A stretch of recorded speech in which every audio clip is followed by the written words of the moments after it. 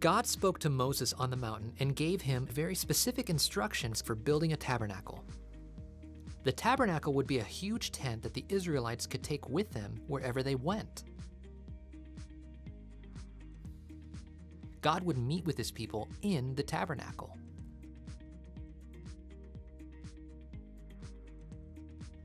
Moses told the Israelites everything that God had said.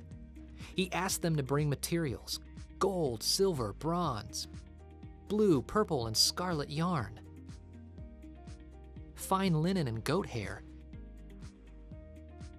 animal skins, wood, oil, spices, and gemstones.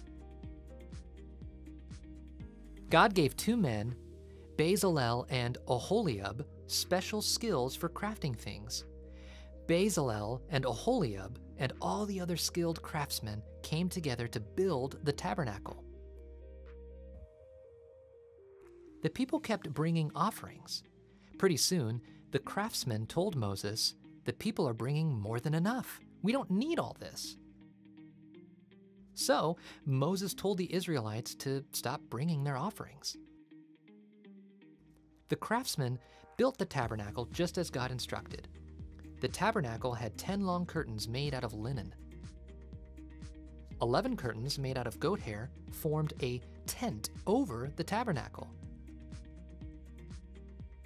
Inside the tabernacle, the people made a veil. They made a wooden box covered in gold called an ark, a table, a lampstand, and many other parts. Every part had a special purpose.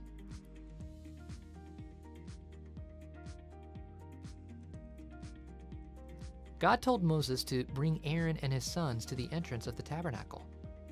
Aaron put on special holy garments, and Moses anointed him to be priest. Aaron's sons were also anointed to serve God as priests. Before, God had led the Israelites from a cloud. Now the cloud covered the tabernacle.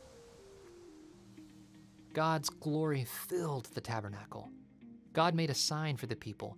If the cloud covered the tabernacle, the people would stay where they were.